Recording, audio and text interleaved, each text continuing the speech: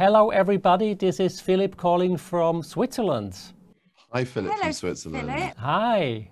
Where we met 2 years ago, actually, Claire, at the Zurich Film Festival. Oh, that was great. At the green carpet. It's like a lot longer ago. Was it 3? I'm not sure. Time is running. 4. First of all, congratulations to your movie. I enjoyed it very much. To be honest, I had tears in my eyes at the end. It's such a great piece. So first of all, how is your relationship with cats? I think they're extraordinary creatures. They're majestical, mysterious, and awesome, and inspirational, independent, and funny, and everything that Louis Wain celebrated them as well as using them as a cipher for our own human nature. However, I probably will have on my rider always foy, never cats. They're very difficult to work with. I'm very glad that Will did use them in picture rather than CGI. That would have taken the film into an odd direction, and they're wonderful in what we managed to capture of them, but it would take... Kittens are great. Source of milk, lick, pull a string, rope, wool, play. They do exactly what they're supposed to. Anything older than a kitten, and you really waste half a day waiting for one small little beat of action. Yeah. It's a long day. It's a long day. I do love them. What about you, Claire? Do you have cats? I do not have cats. I have a very healthy respect for cats, and I feel very judged by them. And so I know that they know better than me, and they tell me with their eyes and their behavior. So whilst I love being near them, I just want to make them love me, and that's never going to happen. So I couldn't live with one. I would feel very insecure and neurotic all the time. Having a dolphin in the house or something. Yeah, exactly. It should be very odd. Or living with a supermodel. Or super. Really? Yeah. They look at you like they. I don't know. Like, I just imagine if I lived with a supermodel, I would feel constantly like, yes, you're right.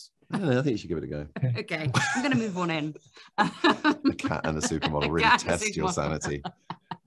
Anyway, so in brief, appreciate them enormously, but couldn't live with one.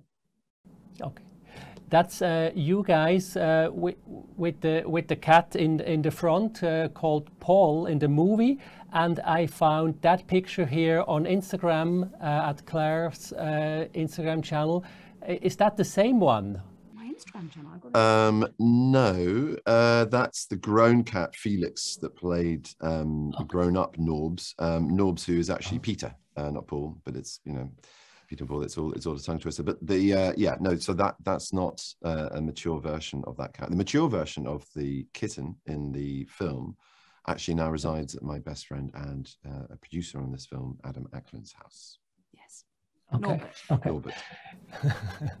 So the movie ends and begins with generosity.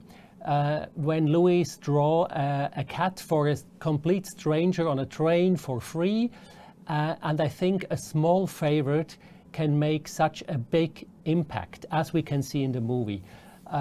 What do you think about small favorites? How do you handle this in your life? As the lyric goes, put a little love and it all comes back to you. Give a little love, sorry, and it all comes back to you. It is a film about that, and it's about two people finding each other, both of whom find it difficult for different reasons to be alive at that time, and their love triumphs over adversity and grief and many, many obstacles in the case of Louis' long life, and is there at the end, and also the love that he put out into the world with his artistry and the joyous celebration of the beauty of the world, but also the fun and idiosyncrasies of cats and our behavior ciphered through them. And that fan love, for want of a better term, comes back to support him and his family in his last years on this planet. And I think you're right. Acts of generosity, they should be things that we do automatically without any reciprocal need or expectation. But it's karma, for sure, at work in a very wonderful and real sense. What about you, Claire?